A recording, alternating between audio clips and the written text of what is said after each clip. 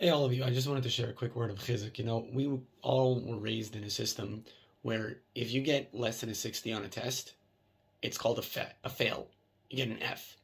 So we're kind of conditioned to feeling that if we get less than a 60, we're a failure.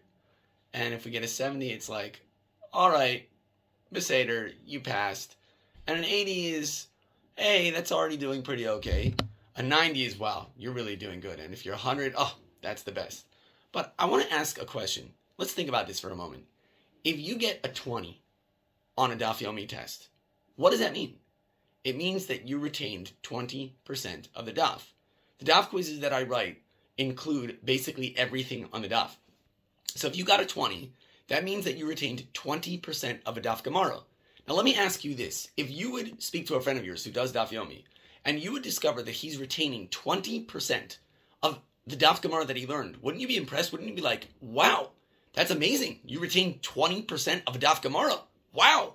And if you get a 30, you retain 30% of a Daf Gemara. That's incredible. A 40, you retained 40% of a Daf Gemara.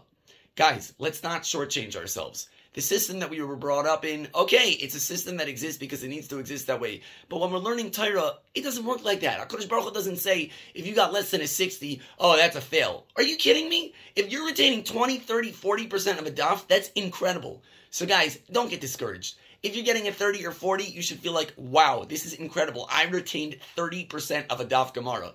Keep taking the daf quiz. If you don't like my quiz, take someone else's quiz. But keep it up. It's a great way of showing yourself, wow, I actually retained a part of the daf.